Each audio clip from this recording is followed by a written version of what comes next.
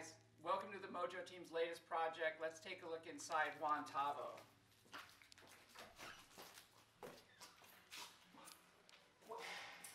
What happened in here? Just kidding. You may think this looks, well, like a disaster, because it might, but at the same time, this looks like progress.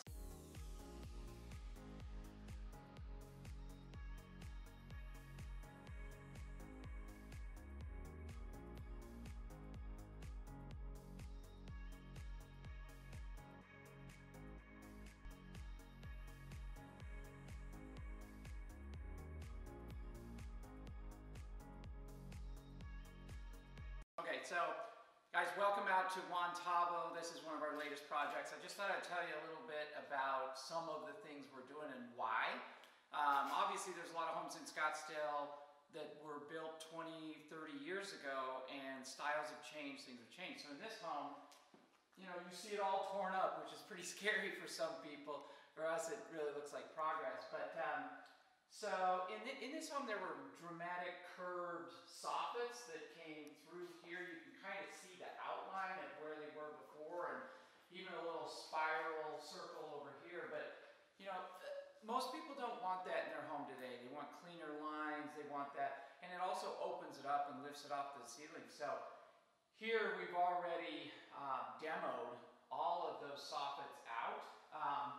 You know, we're keeping the ceiling height in here, the trusses change, and so that's but it's, when you do these properties, you want to look past just cosmetics and really try to update and modernize the home. That's another thing that people leave out. It's more than just flooring and cabinets.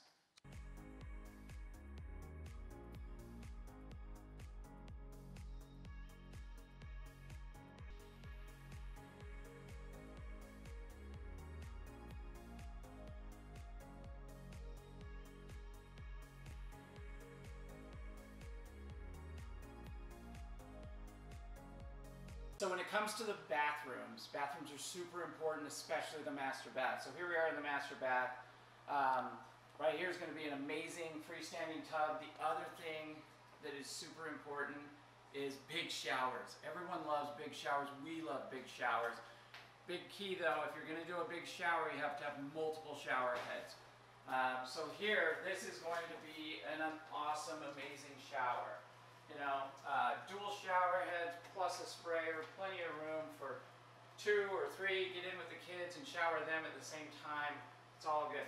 You also want to pay attention to where you're putting, you know, your handle sets. No one wants to step all the way in the shower and turn it on over here, try to dodge getting wet at the same time. You want to be able to reach in, turn your shower on, you know, and then get ready for the shower while it warms up.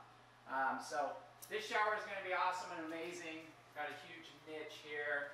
As you can see, it's just a killer space. So stay tuned to see what it's going to look like in the end.